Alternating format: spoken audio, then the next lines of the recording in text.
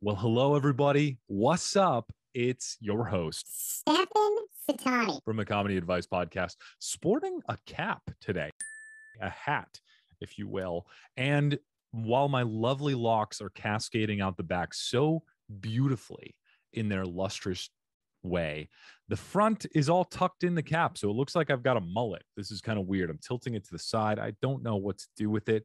It's real weird. Now I look like I'm 14 years old with the beard shaved and the cap. But maybe it's because I am coming at you with a youthful spirit. My spirit is young and it has no wrinkles on the inside of it, except for that one time that my brother pushed me down the stairs and called me a dum-dum, and that really scarred me. So maybe there's a little crow's foot of a wrinkle in my soul. But other than that, it's youthful as a juicy little boy. I don't know why I called him juicy. Maybe it's because they're just so full of that Welch's grape juice, as my mother used to feed me, along with the Capri Suns. Yeah, lots of Capri. There's so many juices that I used to drink when I was a boy that I don't drink now. Now it's just beer and water and wine, which I guess is technically an old man's grape juice. But other than that, I mean, I'm pretty juice deprived. How are you guys doing with juice? Are you all juiced up? Hopefully, metaphorically, you are, because I have a treat of an episode for you guys today. And guess what? It's a midweek episode. And you guys are like, whoa, how are we getting so blessed with all this content juice? Well, I keep plucking fruits. These fruits keep coming to me. And this fruit this week is Charlie Berens. I don't know if he wants me to call him a fruit, but he's my sweet little grape. And I squeezed him for all the juice that he had. And man, was it tasty. You guys are about to experience for yourself. I really respect Charlie as a human being.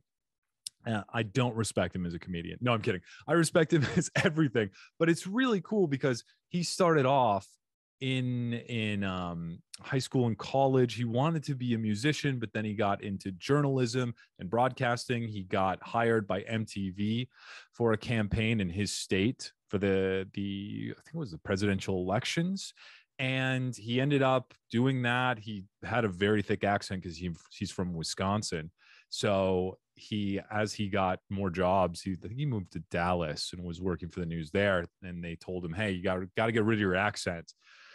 And which is interesting for a Texan to say to anybody else, but that's how it went down. And he tried to get rid of his accent, but it ended up turning out that when he embraced it at a stand-up show and really got into a character and said everything his vocal coach told him not to do, when he truly was able to get those juicy laughs. And he ended up doing the Manitowoc Minute, still does it, I believe, but it was a hit, this viral news show where he took on this character that's very, very from the Midwest and just puts a Midwest twist on news and events and everything. And it's spouted. This juice dribbled down the chin of entertainment in multiple ways, where he does sketches. And one of my favorites is Dad's at Target, where he and some other comedians, they ended up doing this sketch. I'll put his link in the show notes, along with many, many more. He is just a big old, his comedy is like cheese curds. You can never get enough. And he keeps making them. So it's an abundance. And all you got to do is follow him. And link will be in the show notes to follow him. You can also pre-order his book, The Midwest Survival Guide, which we talk a little bit about. It's amazing. And I think it'll be today as I'm recording. Today, he is going to be at CB Live in Phoenix, but I believe it's sold out. But if you're in any other areas, go check out his tour dates and go to a date. Go on a date with Charlie and like 300 other people. It'll be an interesting date, and he'll do a lot of the talking, but you'll just sit there and laugh and you'll be enchanted and you'll love it. And he'll leave you, but he will also leave you with souvenirs, aka all those fun one-liners and punchlines, setups, twists. It'll be a roller coaster of a ride for you. You won't regret it. And speaking of roller coasters, if you mosey on down to Phoenix Town. I've got several dates coming up, guys. I know I've been talking about my Trash or Treasure show on the 9th of November. It's numero tres for all of you listening that also speak Spanish. And it's going to be a good one. Got a killer lineup. We just got it set up. We just got the flyer. We've got some past guests on. Bubba McComb, I think he was episode 99. Mo from the Mo Show, Alt AZ 93.3.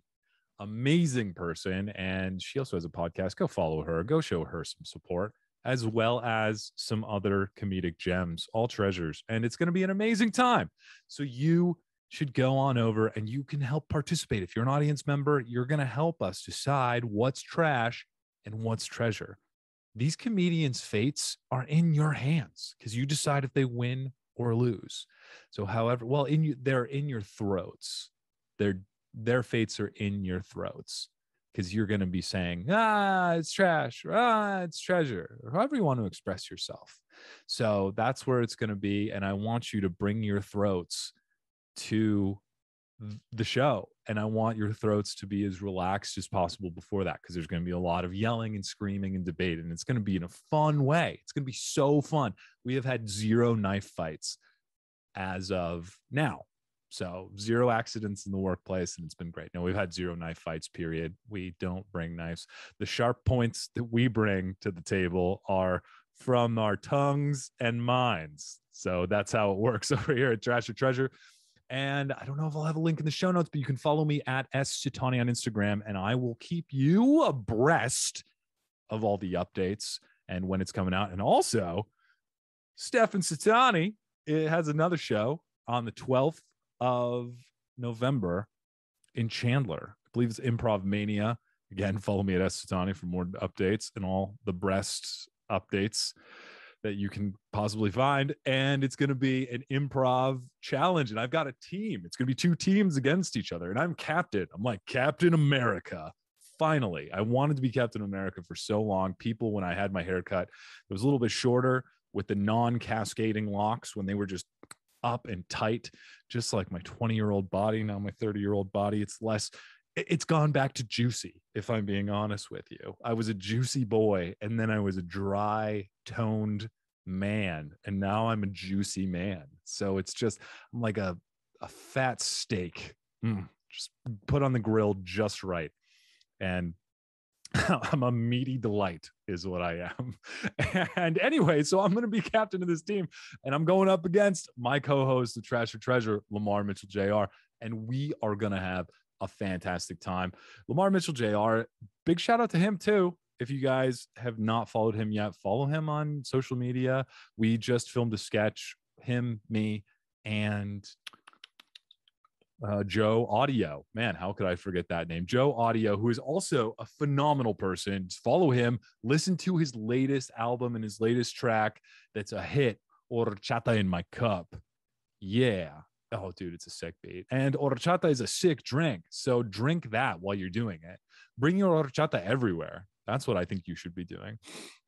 Did you guys know it's a non-dairy beverage? No?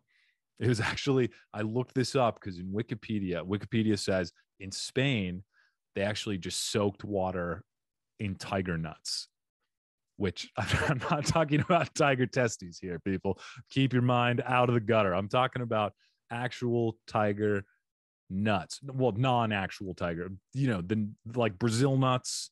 And I'm not talking about like Pele's nuts, but, those legumes, I guess you would call them. All right, getting off topic here. I think we're ready for the episode, don't you? Is there anything else? Oh, if you guys haven't, please leave a review, subscribe. The reviews are really helpful. They allow me to buy cool things like this hat and my Adidas shirt.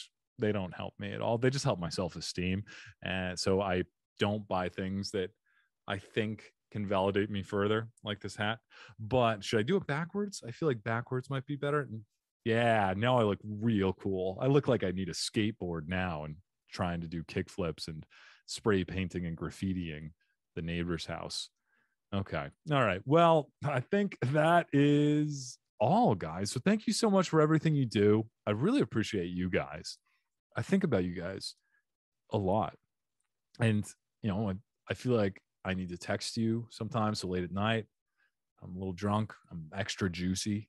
And I'm thinking, should I send like a you up? And I almost come in here and I turn on the mic and I record and I go, hey guys, I miss you. It's been too long. You haven't left any reviews. What's going on? Is it me? Is it something I said? And I end up in the next morning, I don't send it. I delete it. And I'm sorry. But now that I told you about it, I guess it's kind of out there in the airwaves. So I just wanted to say I love you guys so much. So much. And thank you for everything you do. All right. Here comes Charlie Berens, everybody. Here we go. Hey. Hey, Charlie. How are you? Good. How are you doing? Good. Top of the morning or bottom of the morning. I'm not sure which part of the morning it is for you. It's what, 10 a.m. over there? Yeah. What time is it for you? 9 a.m.? No, it's 8 a.m. Oh, you're in LA. I'm in Arizona. Oh, they have that thing then with the time zones where you guys don't care about daylight savings. Exactly. We don't care what time it is when we ride into the sunset. So we just stick it as it normally is and we don't mess with it. That's just how we roll. Or Gallup. Yeah. I'm not sure. I admire that about Arizona. What's the rationale? Is that a Democrat thing? Is that a Republican thing? Who's saying F it to the time man, you know? I'm actually not sure. I had to ask my pops about it because we had this conversation and I was telling him about how it was frustrating when I was working and trying to schedule meetings with other people in every other state. I'd have to be like, okay, November, it's 2 hours ahead in New York, and November through March, and then after that, it's 3. And he was like, yeah, we did it when I was a kid back in the 60s or 70s, and he didn't say which political party or why. I think he said people just, I guess we're at that spot in the equator where it doesn't really change that much. Oh, okay. So there's a geographic reason why. Yeah, I was quite surprised. I went to a wedding in Idaho, and so I was there really close to Yellowstone, so we got to experience the joys of all different flora and fauna. But another surprising thing, we went there in the summer, and the sun didn't set until 10 p.m. ish, which was crazy because in Arizona it sets maybe 8 o'clock latest in the summer. Yeah, in Wisconsin, I think the latest it'll get is 8:45, something like that. Oh, okay. 10's new to me, though. 10, I mean, that's like an Ireland thing. My experience from Ireland was like that. Yeah, I was surprised too. I guess Idaho, we weren't too high up. And I mean, we were by Wyoming, which now we're testing my geography skills. But if you just go to the right, Wisconsin, Montana, is Wisconsin as high as Montana, or is it lower? I'm never sure because sometimes if you look at a map, they're somewhat deceiving with the lines of longitudinal, what have yous, but it's close, Well, beautiful. And you know what? I see a glimmer of light. It looks like the sun is rising on this episode of a comedy advice podcast. Yes. I didn't even get to introduce myself. My name is Stefan Sitani, and I will be your host. I guess that would be weird if I just walked away and another host came in, but it's a pleasure to meet you, Charlie. And for all of those listening that just walked in and didn't just blindly pick an episode, you guys might be hearing that wonderful voice that isn't mine. It's got a little bit of a Midwestern, I don't want to say twang, but a little sing-songy fluctuation. You just call it the molasses on the rhubarb bread. Honest to Pete is what we cut. The maple syrup on your venison, ladies and gentlemen. That's what that is. Right there. The delicious garnish. Yeah. The beautiful sweetening of all these letters in the English alphabet. You are also such a talented person. I think I just might have to call you a guy because you do sketches, you were a journalist, you did music, you're a comedian. You do everything. Jack of all trades, master of none. That's the deal. You see in all these different trades, you see an extreme lack of confidence in any one particular trade. So that's what you got. That's what you got. I might disagree there, because everything I've seen you in, you've been absolutely phenomenal. And I started doing some research on you. Humble beginnings from suburbs in Milwaukee, Wisconsin, from 12 children in the family you were raised. 1 in 12. Yeah. Which is pretty amazing. And you were the second born out of the 12, yes? Second oldest, yeah. Yeah, actually, my brother just had a kid this morning or late last night or something. So that's now they get grandkids. You know, my mom's like a third base coach. Just, tell them, keep going, just calling them all in. I need more grandkids. Done with kids. Need more grandkids. That is great. I was going to ask too. I mean, out of 12 children, who did all the cooking? How was the food situation? Yeah, food situation was wonderful because my mom, I believe after the first one or two, she had always wanted to have a big family. So she decided to leave her job, and she, she really did the full-time mom thing, which when there's 12 of you, that job's not something I wish upon my worst enemy, especially us. We weren't well-behaved kids, we were little hell raisers. And but she's awesome. Yeah. Oh, she did the cook. She cooked though. She cooked, and then she teach us to cook. Some of us with better results than others. I had poor results mostly. So what? And may I ask? You mentioned syrup on venison and some other tasty delicacies that really intrigued me, but I've never tried. Is that the type of food that you guys had? What were some typical Berens dishes? Well, definitely casseroles, big casserole family. Not a hot dish, that was something else, but we had it on occasion. Lasagnas, anything crock pot stuff, anything you could put in a pot and have it cook while you're chasing around 2 kids in diapers and 1 smoking pot around the corner. That's the age range of there, diapers to first time pot smokers. So, any, but she made fantastic meals, chicken, like all that sort of stuff. I'm not thinking of the right. If she's ever listening to this, she'd be like, I made you this and that and that. Where were those? You chose the crock pot thing I made and casserole, so she made. I have an interview with her right afterwards, so she can fill that in, and I'll just put that in the post. I'm glad you're doing your research there. You're getting more sports for this. That's good. Oh, that's great. And then I know that you would also, when you had gotten into school, you were interested in being a musician, which I think later that was percolating and later became developed as the Unthawed album, which hit the top charts in bluegrass and comedy, which I wanted to talk about in a second. But you decided to veer away from that and go into broadcast journalism, which was interesting. Why did you end up changing courses? Timeline's a little, the album, actually, I only did that recently, right? Last year. So my path was I did journalism. And you're asking why I veered off journalism path? Because I sucked at it. I was okay. I said words wrong, and like I got, I wasn't great on air, and I also didn't want to do it that bad.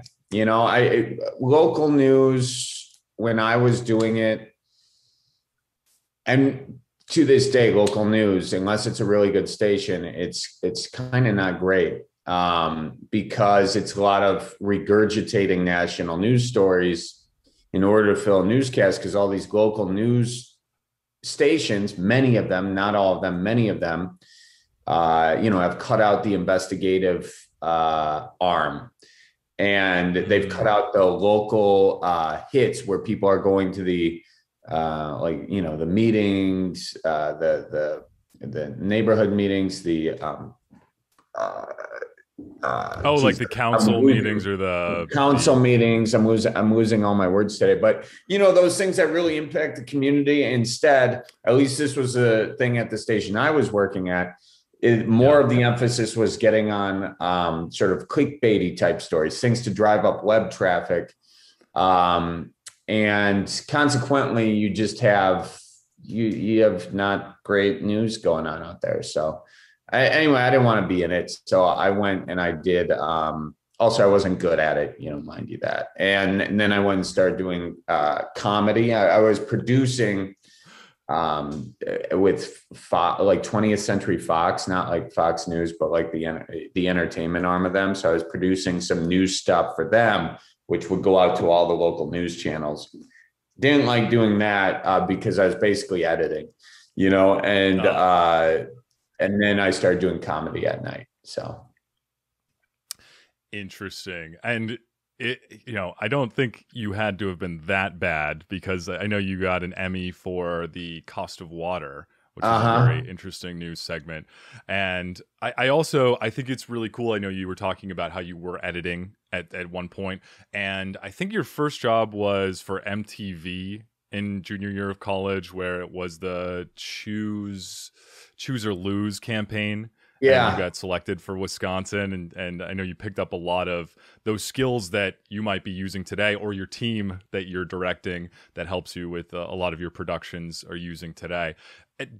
I wanted to ask a little bit about that in terms of what did you learn there that you feel has been crucial for you as you've been getting into comedy, as you've been making these hit sketches and stuff that you might not see other people doing, that you'd be like, you know what, it'd be nice if they polished it off, poured a little dollop of syrup on that venison of a meaty sketch that they're doing. Well, I think you're, first of all, I love that analogy. That's fantastic. You tied it all together with the meaty sketch. I was, at first I was like confused, and I was like, oh no, this is a beautiful tie-up of an analogy, which is also a callback. Well played. I didn't know where I was going with it, actually. I was just carving away. You fought through it and you got it, and you landed the plane. And it's always hardest to land the plane, Very, very true. Oh God. So no, but I think the MTV job honestly was the best thing that happened to me early in my career. Because what it did is it gave me an opportunity to shoot, edit, write, and be the on-camera person. It gave me that opportunity because they were too cheap to pay for anyone else. This was the heyday, the advent of one-man bands, which have become a mainstay in local news since then. But this is 2008, so I'm kind of old, but this is right when right when Twitter first became a thing. Like I got arrested in St. Paul, Minnesota, covering the Republican National Convention protests. And I think the way they found out was because I tweeted about it. But back then, we had the flip phones, the old burners, Oh, yes. And so you would text it, and then you would do hashtag 88 something, and then it would send to Twitter if you use this hashtag and you set up your phone with it. So you would old school text it like your thing, and then it would go up. I don't know why I'm bringing this up, but anyway, that's MTV's where I started learning how to shoot, edit, produce. And I did it on a weekly basis. And I think that's the most important thing for anybody. Really, I think any comedian, frankly. I know many comedians will disagree with this, and that's okay. But I think the easiest way to get up on stage is to build a following on the internet, because clubs don't really care how great or awful you are at comedy. If you have a following, you'll book one tour. If it sucks, that may be the last tour you book. But anyway, all those skills helped me create the comedy videos that helped me become an actual touring stand-up comedian, as opposed to a guy who was doing open mics, doing the belly room bringer shows, and I paid everybody I paid for everybody's tickets, so that's where I was. And then the videos took off, and then I was headlining just like that. And I was not a headliner, I had to really grow into that role. But it's amazing how quickly you can grow into that role if you get that much stage time, so. Yeah. And what a delicious casserole of an answer that was, because I felt like there were so many ingredients that we can savor. One of which is going back to the whole. Well, I mean, it's just and I love the analogy continuation. And we all know a casserole is just something you throw a bunch of shit in, and it tastes good because you just added a lot of butter. Don't tell my mom that. Don't tell my mom that. It's an art. It's an art. And I'm not talking about my mom's casserole. Those were magnificent and well crafted. Sorry, Mom. Oh, man. No, Mama Berens will hear no such thing. We'll keep our lips sealed. But I think that as we're feasting on it, the first thing to mention is back to the Twitter thing. I mean, God, I'm glad they put a stop to that, because all the texts that I see, some of them have the hashtags included. And if one of those you got a hashtag and it just signals up to the Twitterverse, I think a lot of people might be exposed in ways that they would not want to be. Yeah. Walking it naked. I don't know if I'm explaining that right. You would hit it wasn't even called a hashtag. I'm old enough to tell you when a hashtag was called a pound sign. But you would do the pound sign on your phone and then some numbers, and that would send it up to the Twitterverse. Did I explain that right? That's how you would send. So you would or maybe I'm wrong. Maybe you would text a number that they gave you, and that would be your Twitter account that you were texting, and basically it would pop it up there. Honestly, I can't really trust my memory, so you might have to Google this for actual verification. I've done some damage to the old brain cells over the years. So no, hey, you know what? That's okay. Sometimes I like leaving things a mystery, and maybe we should bring that back, where a lot of people are so quick to tweet that maybe they would need an additional barrier where they're like, maybe this isn't the best thing to send out into the world. Yeah, but in terms of sending things. Go ahead. No, I was gonna say that's a tough one. Some people, they build their livelihood off being the first and the funniest, and I used to try and do that, and but man, I hate being tied to the news like that. When your whole thing is like doing jokes about the news, it's always like, oh God, what did he say?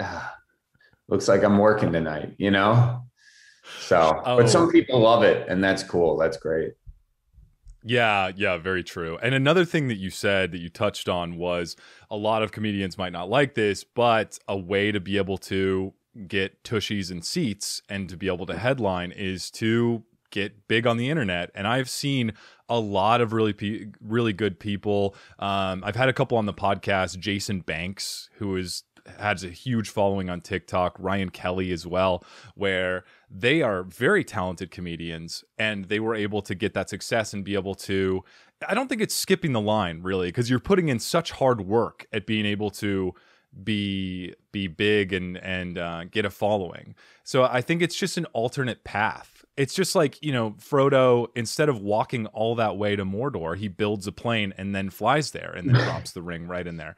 So it's still a lot of work, but just a different path.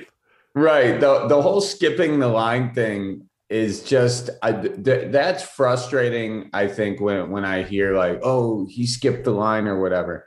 And I've heard it, I'm sure it's been said about me, but I've heard it said about other comedians, but I'm like, that's assuming that there is a line. You know what I mean? That's assuming that you think that is in place. Like it used to be you pay your dues, you work at the Comedy Store, but you work the door, you work your way up, you get on stage. But that was the 80s, I mean, and you're right. It's like saying like, oh, he's skipping the line because, he's getting directions on his phone instead of printing them off MapQuest.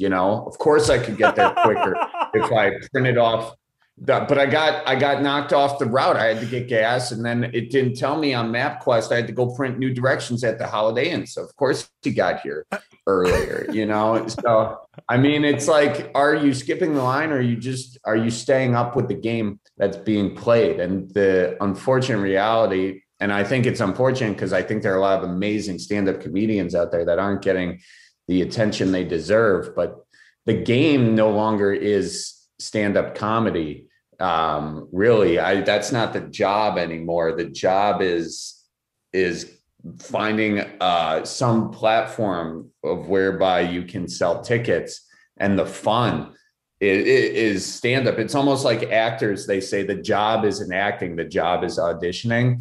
It's like the shitty thing that you have to do in order to do what you actually love, you know? And I think if people think of it more like that, maybe there'd be less animosity toward, you know, toward the game, I guess, you know?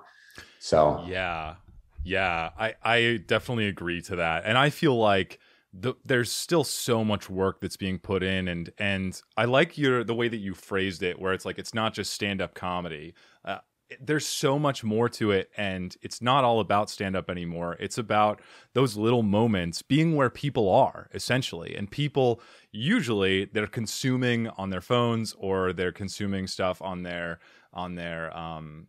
desktop or laptop or whatever. And so being there and being able to give them a little bit of joy in that moment is a beautiful thing. And I feel like the sketches that I've seen of yours have been so good, so dynamic as well. I just recently enjoyed a little morsel of yours where you were talking about where does cheese curd day come from? Oh, yeah. You did this 60 minutes investigative thing where you ended up going to Culver's like several times and asking them about where cheese curd day came from. The dads at Target where you and oh my gosh, I feel really bad for not remembering their names. Miles Taylor Penn, those fellas. That guy, the You Betcha guy.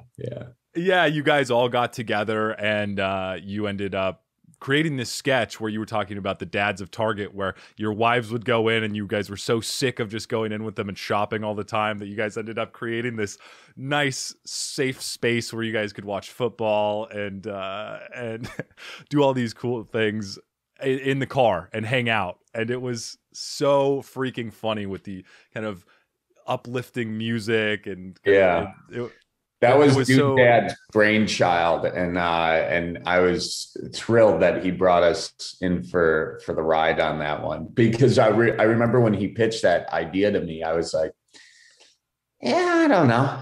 And then we got there and we started shooting it, and we all improv'd in it, but he did an incredible job crafting that. He's a talented guy, very talented. Great improv background too, and all those guys are funny, very funny. Miles and Penn as well, So it's cool to collaborate like that with those guys. Yeah, it is really cool, and it's so cool. I know you mentioned the improv too. A lot of the lines that you guys had were so just these little quips that made me giggle, and some of the story points where you're like, it all started with Charlie just asking if you wanted to try some beef jerky, and you just knock on one of their windows and you're like, hey, you want some jerky? And then the whole and then the children, you guys had kids, but it didn't show up until like 2 minutes in, and you're like, yeah, we figured out this system where they're just in the car now and we've got security cameras, and right. It was fantastic. Yeah, it was fun. We had a lot of fun doing that one, man. And another thing that I also wanted to bring up was this wonderful accent of yours that just, I feel it's contagious and I feel it spreads joy. There are some accents that don't. Unfortunately, the New Jersey accent, it might not spread joy, but the Midwest accent, I feel it's just very cheery and uplifting. And one of the things that I feel like you've been able to do serendipitously or with full intention is kind of connect the Midwest through this comedy that you have. I know one of the other sketches that I had seen was the Midwest translator that you had. And I felt like it was so brilliant because you were kind of connecting and showing some of the things from what people might say in the Midwest, but you also did it in a way where you were also including people from outside that might not know what tree meant, or battery for a clicker. And you had the translator and it kind of translated that, and then we were all in on the joke. And I feel like that's a pretty key piece to explain it, but I feel like a lot of the different things that you do, they're able to spread the word of the Midwest and also bring this kind of solidarity amongst Midwesterners. Oh, thanks, man. Yeah, I really appreciate you saying that. I actually,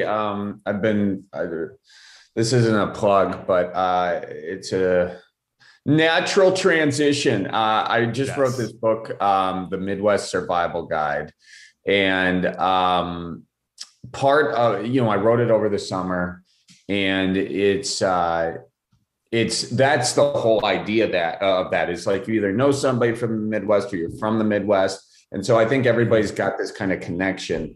And so, it's just a book going through all the things that you need to know when you're there. And a lot of it's kind of universal stuff that everybody can relate to. But then it gets it gets specific and it gets weird here. The culture is weird, and the people are weird in a great way. And I include myself in that. And so it was fun to really explore even parts of the culture that I had maybe not known of that well, and just kind of dove into. And it's kind of like, the Midwest is kind of like that onion that you find in your crisper, that started to sprout and whatnot, So you pull off the layers, it looks funky, makes you cry sometimes, gives you some indigestion if you have too much of it. But it's a cool place. And so I'm lucky to be from there and to be able to pick out some of the trees from the forest. Oh, beautiful. And I know it's available for pre-order, coming out November. I can't remember the exact date. Oh, he got it, ladies and gentlemen. I don't know when it's coming out. I should know that. And if my agent ever listens to this, she's going to be pissed I don't know the date. Coming out sometime in November, but if you pre-order it, that'd be really cool. Great Christmas present. Great Hanukkah present, birthday present. It's the perfect book for your crapper. There we go. That's the spiel. What a beautiful way to wipe that. No, I was trying to go for a metaphor there, but that stunk. So we'll move on. But you did it though. You did it effectively twice. That's good. We'll have a link in the show notes though. So we're going to leave the mystery of when it's actually coming out. But if you click on that link, you can find out, and you can pre-order it and get it as a gift for Hanukkah, for Christmas, for, just because if a housewarming gift, if somebody's got a new crapper and you want to be able to gift them with a nice accessory. It's a crapper warming gift. Forget housewarming. They put in a new toilet. You get it for them. That's actually great. I may have to put that in a video at some point. Can I steal that joke? Is that okay? Oh, if I steal that? Oh, please. It's all yours. Yeah. And I mean, I could connect you with some of the local plumbers. So it's like you get a new toilet and you get a book attached. Now that's actually not a bad idea. That's not a bad idea at all. Shoot, I'm going to write that down. That's wonderful. Every once in a while, an idea swirls inside my brain. So hopefully, you got a bunch of them. I can tell. Well, Charlie, it has been a pleasure learning a little bit about you. A comedy advice podcast. Also, we like to give some advice to random questions that I have found or fans have submitted from the Reddit advice column or other areas that are they're silly usually in nature. We can answer them seriously if you want to, or sillily. This is your episode. So whatever you want to do. Yeah, I'm actually going to plug my computer in so this doesn't die during this portion of the podcast. So just 2 seconds. Sorry about this. Jeez Louise. No problem. I thought you were just walking away and be like, yeah, I'm actually going to choose to just leave. Yeah, no, that wouldn't be the Midwest way. I'd spend more time apologizing for leaving early than I would just finishing up the thing. So, all right. No, I'm having a great time too. So, all right, let's do it. I as well. All right, we'll get into this first question. It's from Reddit, and it says, should I get a tattoo to look older? I'm almost 30, but most people think I look like a teenager. I have a baby face and I don't put on muscle. I've been considering getting a tattoo just to signal to people that I'm older. The thing is, I'm very indecisive, so I feel like I might end up regretting whatever tattoo I get later on, and there's nothing I'm particularly struck on getting tattooed on myself. Opinions? Yeah, if you get a tattoo, will that make you look older? This isn't I don't know when getting a tattoo is like, it makes you look forever like 29, you know? A tattoo, you know? Like at some point you're too old to have tattoos, but you still got them, you know? And it does make you look older if you're like 16 and it's not legal to have one yet. You know, that's usually a pretty good indicator. If they haven't a tattoo, they're at least 18 or they had their parents' permission. But I have no tattoos. Likewise. What's that? Likewise. We're both tattoo-less. Yeah, tattoo-less. I've never had something that I feel like I've fused my identity to enough to permanently put it on my body. And also they scare me a little bit. I've had friends get one tattoo and then they get 2 tattoos and then they get 3 tattoos. I'm like, shit, there's no way there's 5 things I want on my body forever. So there must be some sort of addictive property to the pain or to the look or to balancing out the drawings that I'm like, I don't want to get into that game. Plus it's a lot of time to sit somewhere still. And I'm not very good at doing that. And, you know, also, so don't get a tattoo. If you want to look older, just start smoking cigarettes. Be smart about it. You know what? That's a brilliant solution. I feel like cigarettes, it's a catalyst for making you go from 30 to 50. It's like the Tesla of age. It's like 0 to 60 in less than 10 seconds. Exactly. Some about the nicotine and carcinogens and it's good. Just start smoking them and really be committed to it. Wake up, have a cigarette, you know, before you take a piss, smoke a cigarette, get that infused into your body. And, you know, Philip Morris has spent decades figuring out how to kill you earlier and age you earlier. And it's not going to be hard. Once you start, the fun won't stop. So, but don't start too hard. Don't go right for the Marby Reds. You know, because then you'll throw up and you won't want to have any again. Start with a P-Funk, you know, something light and nice, and then work your way up to, you know, a filterless Marlboro. Oh, have you ever smoked before, Charlie, or are you? I have smoked. I enjoy smoking, but I don't do it because it gives you wrinkles, as all the doctors will tell you. That's the only bad side effect, is that it gives you wrinkles. So. That's what I've heard. Surgeon General warning is many wrinkles. It's just For a while I was smoking and moisturizing, but I couldn't afford both the cigarettes and the moisturizer, so I just had to quit both. You know, I think that Marlboro, if they're not already onto it, if they have a Marlboro moisturizer while you're smoking, that might be that's the ticket, the combo here. But, you know, I also did, it was right when I got out of college. I went straight for the Marlboro Reds too. It was. Oh, did you? Oh, you're a smoker. You still smoke? No, I did quit because I got to that part where I was like, I look 30 now, so I stopped. But but I ended up, I just stopped because I enjoyed it, and I enjoyed it a little too much. And I got to a point where I was like, I'm smoking 3 or 4 a day here. So I think this is starting to get addictive.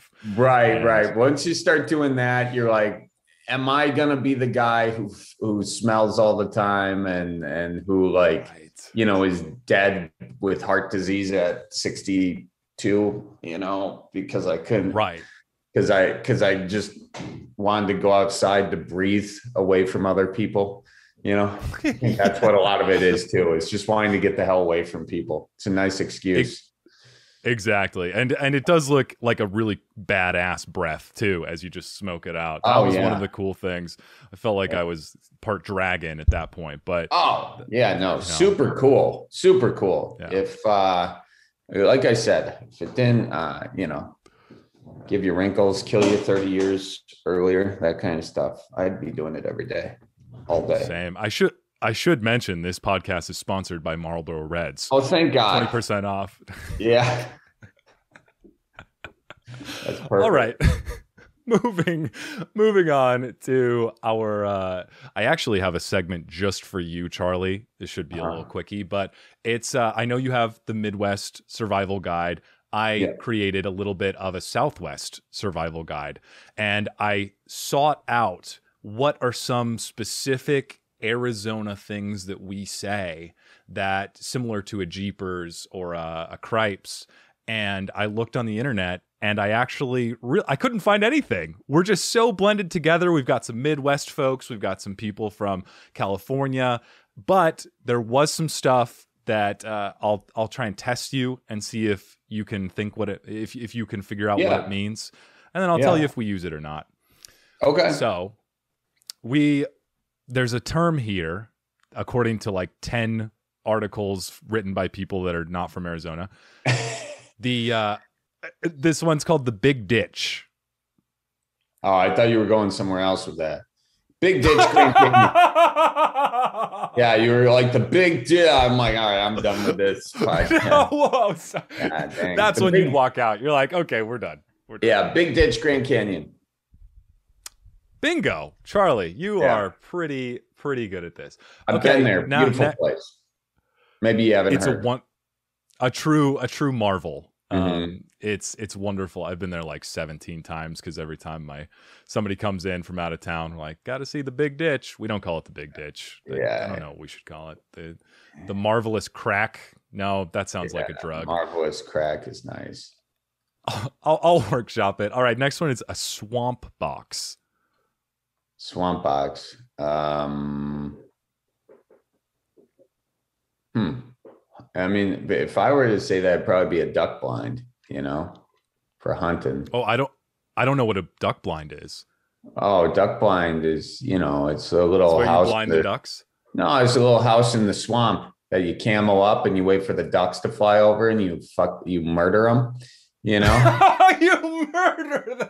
Yeah, you kill an innocent duck who is just trying to fly and you go bang, bang, bang. But they taste so good. I'll tell you that. That's why we do it. Also, we're bored, so we like to go find ways to kill innocent creatures. I don't know what a swamp box is. It is a air conditioning unit. Oh, okay. That makes sense. That makes sense. No, but I've never heard it called a swamp box before, so it was new to me. That's got to be a Florida thing, honestly. I think that makes more sense for Florida. Yeah, I agree because it's not really humid here. Right. I think we'd call it a boxed oasis, perhaps. Yeah, because it's just that would make more sense. A moment of reprieve. So the next one and last one. Oh, what is a haboob? Have you heard of that term before? Never. This is, by the way, it's PG. But the haboob is, I think it's Arabic, but it's the sandstorm that comes in and just blankets the entire city in sand. Sounds terrifying. Yeah. I think I've been there when that's happened, though. Yeah, it's mildly inconvenient at worst. Yeah. That's basically what it is. I'm scared of just getting it in my eyes. So I wear protective glasses when I'm out if I have to. But I would say stay inside with a swamp box and you should be fine. Yeah. All right. And those are the only things I could find from Arizona. How boring is that? I was waiting for something else, but the fact that it didn't come, I mean, that's a nice thing about the Midwest, though, is that, you really appreciate the cultural idiosyncrasies and nuances and weirdness when, you talk to someone from Arizona where they don't have any, where it's nothing but a big golf course in the middle of a desert, I'm just kidding. That's not true. No, Arizona is beautiful. Flagstaff, been to I think all the natural beauty in Arizona is incredible, unmatched by dang near anywhere else in the world. I hate the golf courses, but that's because I suck at golf. So there you have it. I mean, going back to your cost of water, I'm sure there is a lot of water involved for the golf courses. We have more golf courses per square mile than any other place in the world. No, maybe not world, but the United States. You guys should just So say, forget it and just put a bunch of water parks in the desert instead. You'd probably use less water, you know? you're like, yeah, seriously. And you'd think that we, like Eskimos, we'd have 100 different words for golf course, but no, Yeah. we're just barren like a desert. No life or vocabulary or vernacular here. So anyway, Yeah. you Well, did a it's good great that all job. that water in the Colorado River, it's good that it ran dry for golf courses. Actually, you know what? I don't think that's fair of me to say, because I believe that Arizona, Phoenix specifically, has a very good water capture system where it rains a lot there. And I think I read this, I don't remember where, and someone, maybe can fact check me, but I think that they found out how to do it, how to save the water that pours once a year or whatever. Whereas LA has completely messed it up. They just built their city so all the water rushes into the ocean, and they're like, oh, we have water problems. But they get a ton of rain in LA, like 4 days a year, if they just captured it instead of sending it back to the ocean. But they'd have to completely rebuild, I think, the infrastructure of the city, and the city has no money because, it's all, I don't know why they don't have money. I'm not a politician. I just know they're probably doing it wrong. Good. God, I'm going to submit that hack journalist comedian tell you you're doing your city wrong. I could be a hack politician too if I tried. I think I was ready to box that up and submit it for your next TED Talk. That was exactly.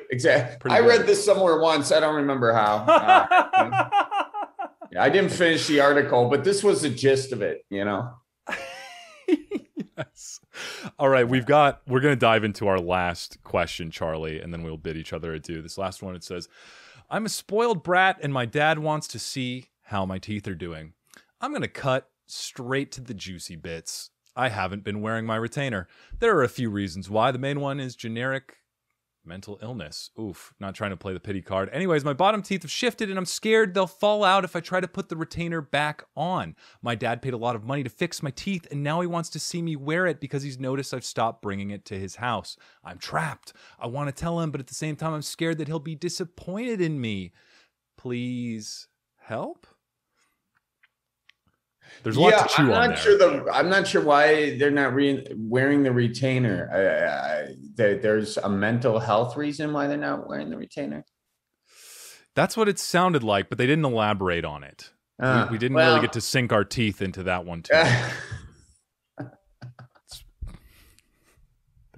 Thank you for entertaining me. Well done. I think that's the best punchline we're gonna get out of this one. I got a retainer. I actually have one of the retainers that they put in, and you don't have to actually wear it, but they put it on the back of your teeth. But that may be a good. Teeth are a funny thing, man. Teeth are a funny thing because there's a lot of gaps in terms of financial ability to do the teeth thing. And that's tough, but now they're making it cheaper with Invisalign and all that sort of stuff. So I just say, go to an orthodontist and if you got the money, and because they have a lot of cheaper ways to do it these days. So something to consider. That's really true. I feel like you were being very transparent, just like a lot of the transparent options like Invisalign.